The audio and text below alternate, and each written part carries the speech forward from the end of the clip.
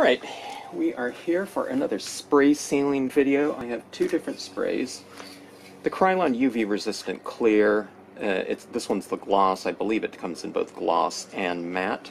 Okay, and I also have just a KRYLON Workable fixatif.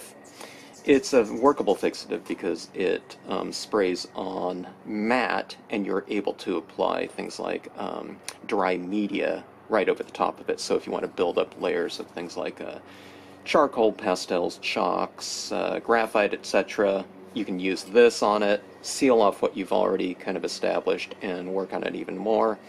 Where sometimes if you're working with those types of materials, if you keep building it up, what ends up, you end up doing is wiping some of it off, so you seal off and you work in layers. Okay, now that's not what we're going to be doing here, but I'm going to be using the Workable fixative for matte surfaces, okay?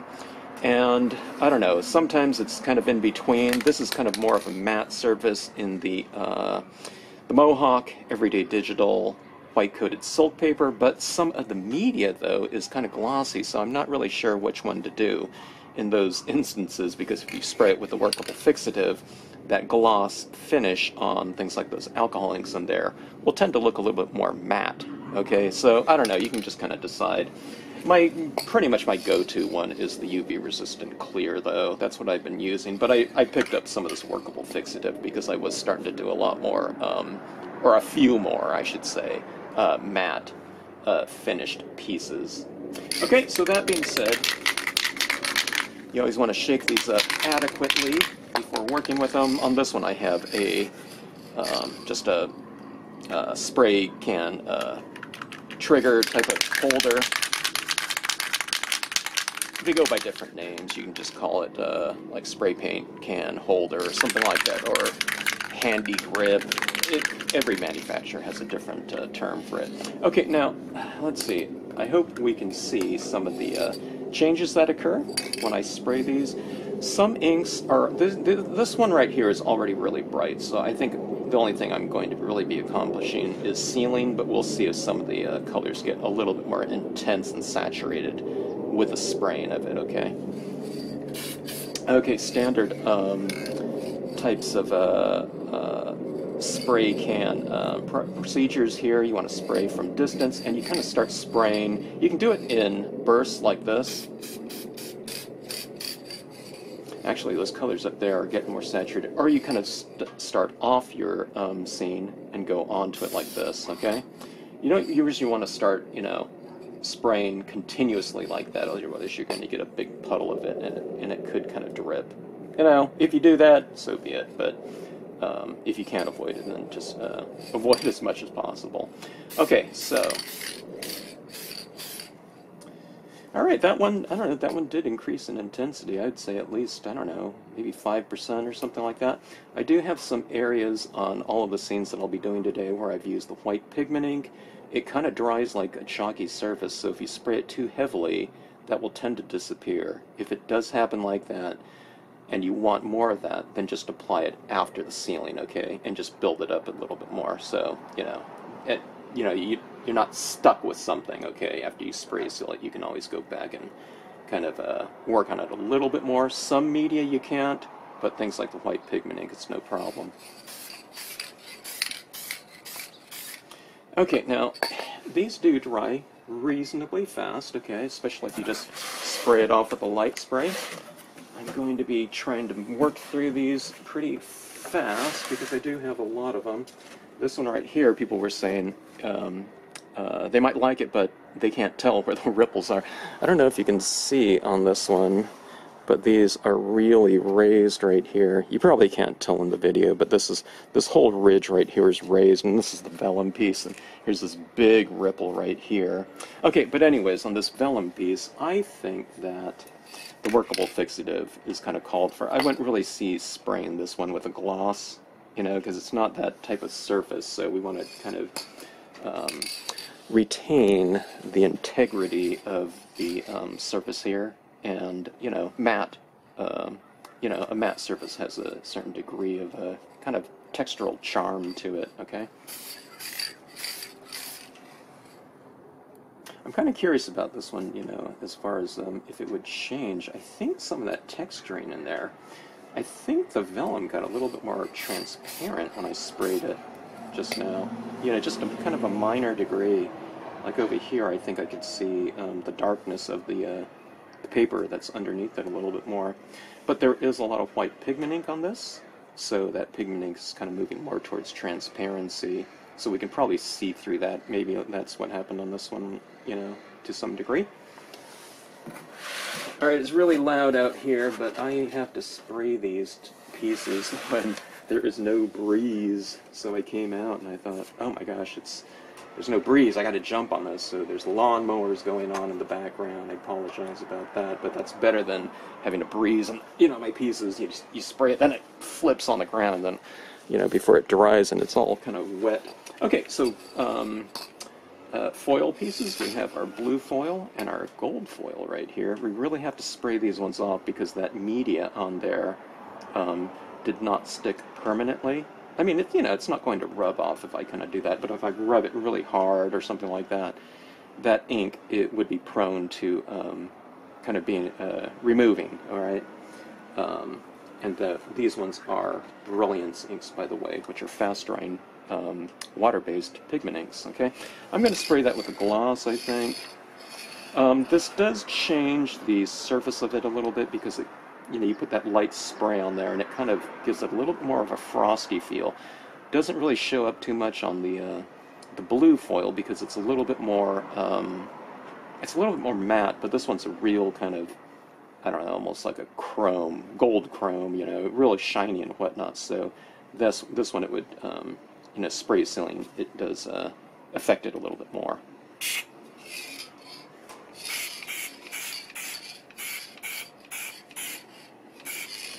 Now, what we want to do is we don't want to change these inks too much, the black and white Brilliance on here, so I'm giving it just a quick spray and a very light one, and we'll just leave it at that. You know, some types of spraying, we might be doing it to kind of regain or increase the intensity and saturation of layered dye-based colors, but on this one we're just spraying to protect and to seal. Now this one, okay, this one right here, this one's on a glossy cardstock. Let me grab a couple glossy cardstock pieces, and let's see how much. I've been working with a lot of matte here, so I don't know. Let's see here. Okay, well there's one glossy, okay. I've been working with a ton with the white coated silk. Okay, another gold piece and glossy, okay.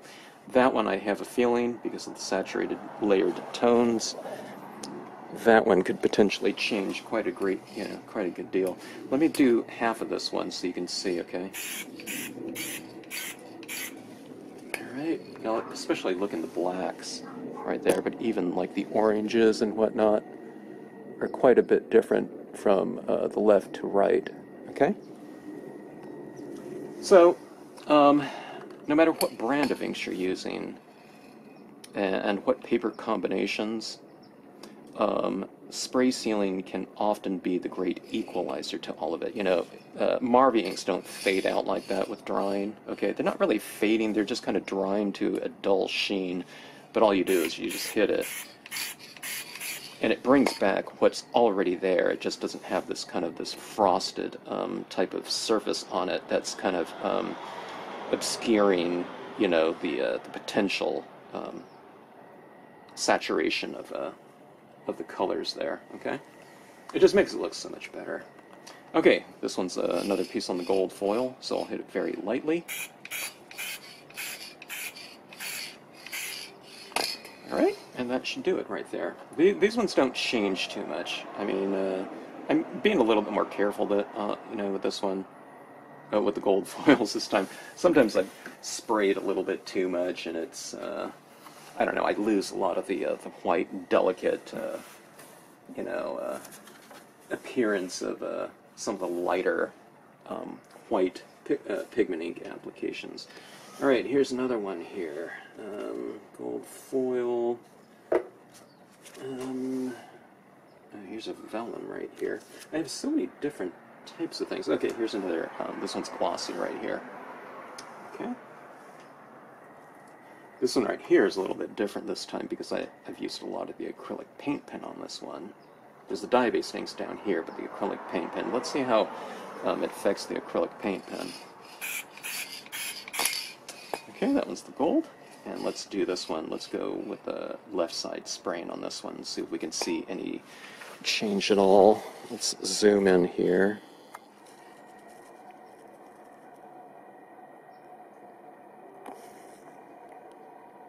Okay, so I'll hit the left side.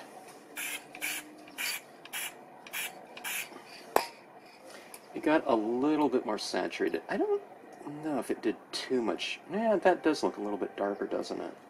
Okay, let's try it on the right side, and let's see if that indeed did get a little bit darker up in the paint area. But there's a lot of dye-based ink underneath the paint here, too, so maybe that's the thing that got darker.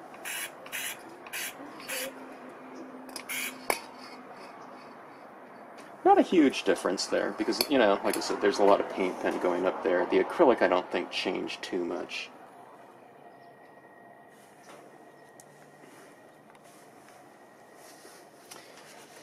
Okay, I always forget to zoom out in these vids. Okay, this one is a vellum piece. I know it's hard to tell because I've applied the vellum on top of just a piece of cardstock, okay? But let's go with the vellum. Let's go with the Workable fixatif, okay? Always spray these outside. Don't spray it indoors. It's not good to breathe all this.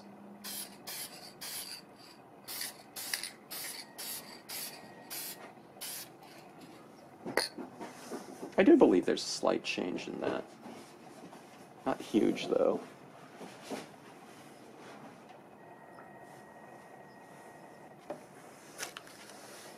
Okay, let's see. Alright, I have several of the white coated silk right here. Okay. Now, I don't want to change the kind of the matte nature of these pieces, but I do want the saturations to become a little bit stronger. So we'll use the Workable fixatif.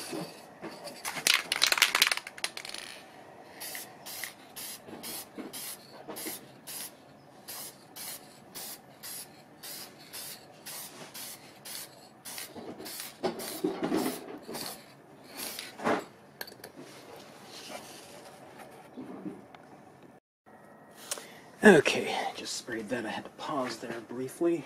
Neighbors taking out the trash or something. The colors in my shadow areas, especially on this piece right here, got much more saturated. Okay, so you know, the spray sealant, it saturates, but again, this is a Workable fixative, so this, I don't know, is this on glossy? No, I'm looking at it. This one might have been on glossy. I thought it was on the white coated silk. But, I don't know. You can use either. Alright. And by the way, when I'm doing all these types of things, I experiment around with a lot of stuff.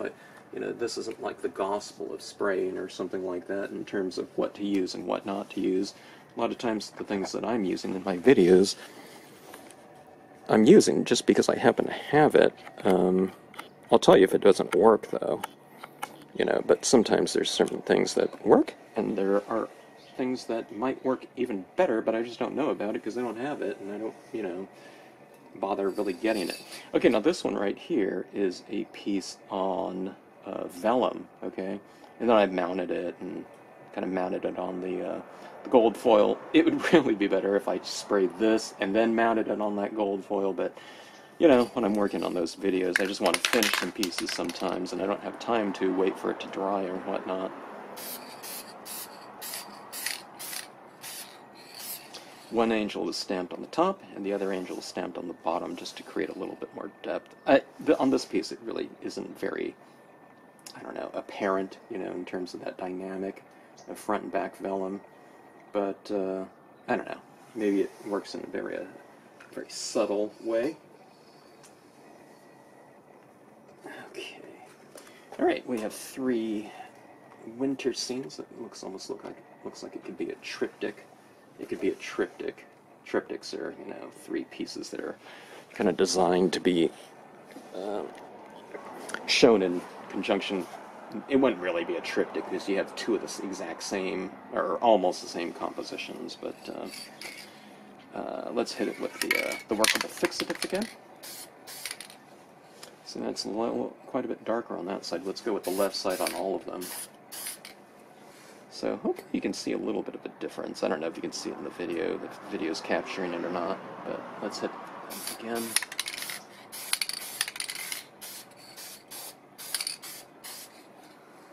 Sometimes I don't hit the middle too much, because there's not much media in there to really seal off or to saturate even more. So, you can just hit the perimeters or wherever you've applied most of your inks. I think this is, usually when I'm doing these spray sealing videos, there's no breeze, and then suddenly when I get in position to spray, suddenly the breeze kicks up. But this is pretty good today. Okay, look. Okay, now this one we'll be able to tell a big difference, I'm assuming.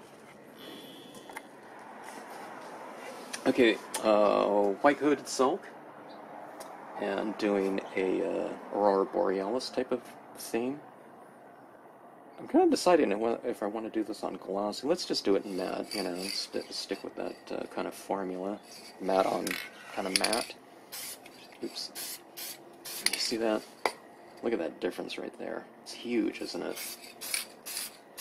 And when this dries, it should dry with that degree of saturation. Sometimes it's a little bit less than, when this is sprayed. But I'm telling you, if you, one of these cans like this can really change the spirit of all your pieces, okay? It just increases. Let's say if you can improve, you have 50 different stamp pads out there, but you have one can of something that can improve the look of all of those, and plus your markers and everything like that, I think it's worth getting and worth doing. I don't know, give it a try sometime.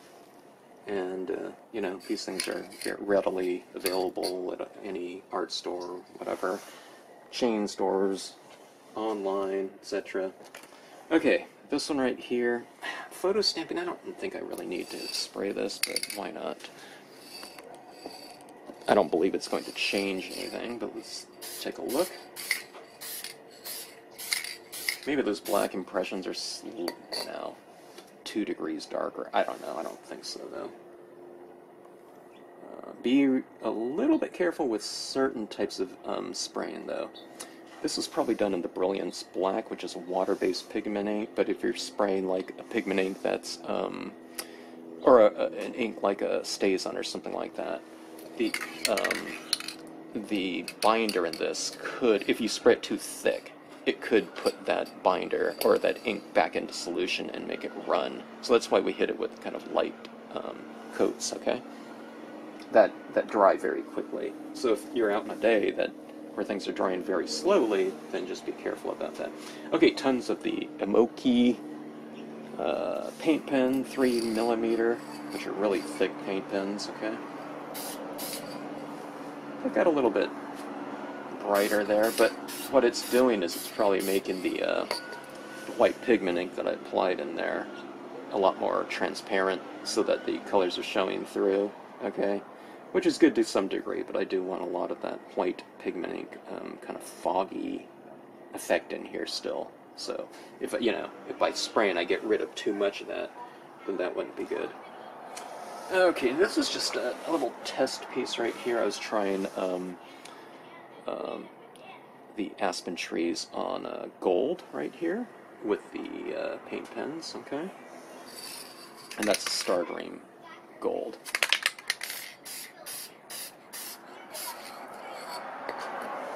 There's some kids playing in the background. You might be picking some of that up, but I don't know. Kids playing, that's music to my ears. The traffic in the background, that's not a good sound, though. Okay, another piece on vellum right here. Okay, just give it a light coating. I really like that vellum birch tree type of look here. It's like the way to use the birch trees now that I'm doing that with the Dr. Martens Bleed Proof White. Okay, I've been really, really busy. Here's another birch tree vellum piece. Oh my gosh, this one's a vellum piece that I haven't even mounted yet. Oh, this is the back side of it. This is the way it goes right here. I'll mount this up first before I do it. Oh, and here's my my winter piece with the kind of the hidden image in there. And this is my first vellum piece ever that I tried. Trying to stamp on both the back and the front, experimenting, and that's kind of evolved here. So let's get that sprayed. Okay. There's some kids having fun. That is always a good sign. Don't know if you can hear that or not. This is another vellum piece. I get obsessed with I don't know, kind of media combinations, especially if I get some results that I like. This one right here is where the trees, the cypress trees, are stamped in the front of the vellum, but the Bayou House is stamped. I think it was okay. The Bayou House was stamped on a piece of paper, cardstock, in the back. Okay. And the vellum was laid over it, so that is stamped in black as well, but because this vellum is translucent, it looks much farther back in the distance. These ones, you know, because I stamp it in the Brilliance, I don't think it really needs to be sprayed, but it's always a good idea to kind of maybe put a little bit of a coating over it to, like, seal off the pigment, those little glowing little firefly areas there, which could potentially rub off. I mean, you know, the way... You know, unless it's being handled well, it's not going to rub off, but, I don't know, it just seals it off a little bit more. Sometimes the best sealant job is one where, you know, you really can't tell anything's been done. It's just, you know, the sealant just is practically invisible. Okay, tons more vellum pieces here. Those trees in the distance, you know, or in the background, or on the back of the vellum.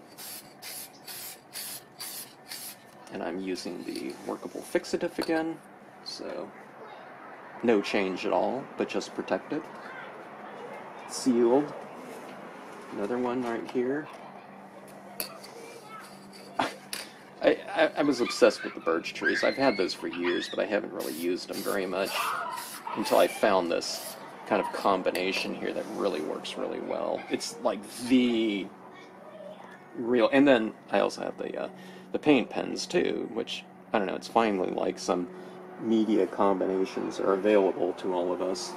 Okay, this one's the vintage paper. Just using black ink. I used a little bit of white ink on it too. White pigment ink, okay? Which is like white, you know, vintage, you know, paper, text weight paper stationery that you can print things on and whatnot to make it look aged, but why not stamp on it? It's a good way to do like a really fast scene. Okay, this is one of my... Okay, I think this one might have been the 3-layer vellum. Nah, I don't remember.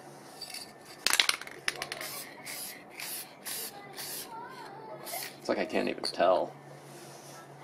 But a lot of deep space with the use of translucency, you know, which is the vellum surface. I love it. Vellum, of course, has been around for a very long time. I don't know, I just hadn't tried it. I knew about the techniques before, you know, because I had customers that, or a customer that did that, where she stamped on both sides and used colored pencils, and I always loved the look, but I just never got around to trying it.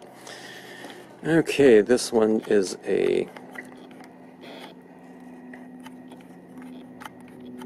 That's a really long slimline piece there. Okay. This is done in Marvy inks, so the saturation is already there, but let's say we can get those inks to really pop even more.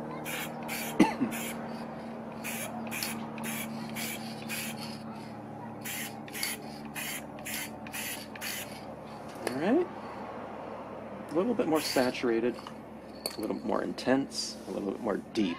Okay, and that's what we're going for with these colors. So sometimes even if it's like a 3 to 5% change or something like that, it can affect things. And when you do spray things like that, sometimes the little bleed-proof white splatter painting white kind of shows up a little bit more.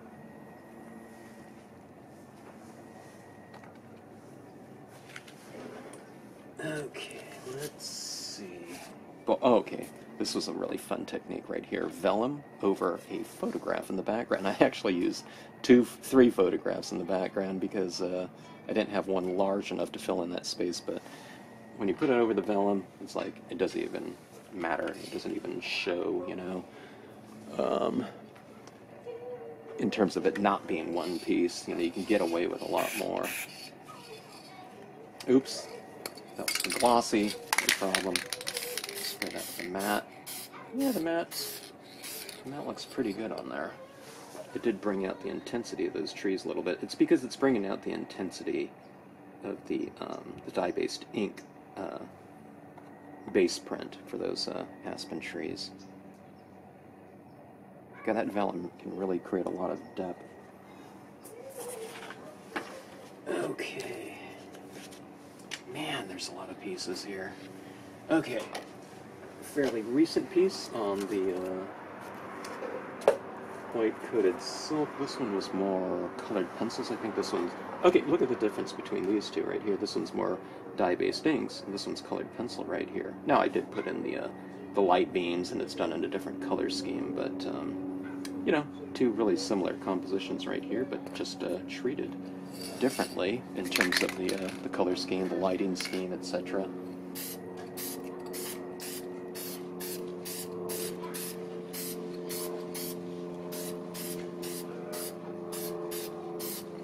Alright. Look at the intensity of all that. The more inks you use, the more kind of benefit spraying can introduce, because there's just more layers to reveal when sprayed. It's like if someone stained wood, suddenly the grains and depth of the wood become much more apparent when you do that. And that's kind of what's going on when you spray seal your scenes. Okay, another piece on vellum. Until you start doing some of this, it's like, I didn't realize I had done so much here. Oh, and I have another scene that I need to finish off. I didn't realize I put it in my finished pieces here. Okay, so these are let's see.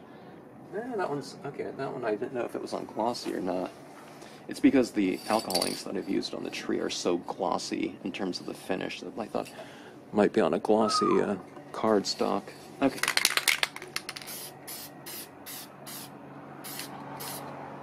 Alright. This one's real frosted. I'm not going to do too much to that. With it really light on there. Oh, and this one was about the cloud, photo in the background. I love that vellum over clouds or things like that. I have yet to do something like sunset or something like that, but I think that would be really spectacular.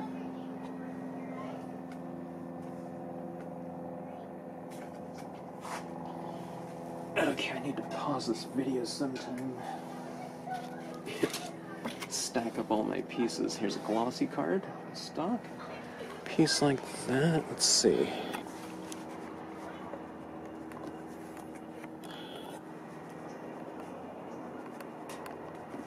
Okay, let's spray a little bit on top. I don't know, there's some glare on it, I know, so... But let's hit it with a gloss, okay? Watch this down here. Change, or, become a little more saturated. Alright. I love those blue tones like that. It's probably using about 4 different blue colors, okay? If someone looked at this and saw that light blue in there, they would think, okay, the light blue's out here, and the dark blue's out here. they don't realize that light blue is underneath that, and that's what's giving it that real saturated glow, is having those lighter tones under the darker tones, okay? Alright. Just a little bit of the fencing there. I forgot to finish this piece off. I put it in my finished work. I can't wait to do that one. Glossy card.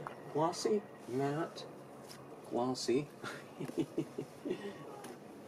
Okay, it's getting darker here too. Sounds like the kids down the hill are having some fun. Let's just speed this up right here. I'm just going to use, let me just use the Workable fixative on all three of these ones right here.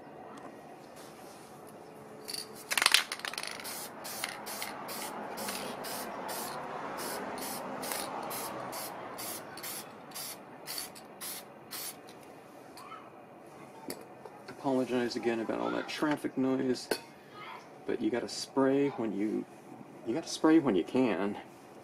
I've been waiting. I've had these just kind of sitting next to our backyard door for I don't know, like a week. Okay, this one is the Star Dream right here with the glow in the dark moon. I really like that effect. In fact, I just ordered some of those glow-in-the-dark stars, you know, that you would put like on a kid's kind of bedroom ceiling or something like that. And I'm going to use them in a scene. I got the bluish ones. This one's more of that greenish tinge, but they had available either the greenish stars in greenish tinges like that, or in a blue one. So I thought I'd go with the blue. I thought it would match my pieces more. All right.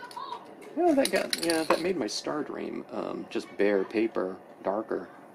Okay. I was thinking, you know, you wouldn't really be spraying that one, but I don't think it hurts it though.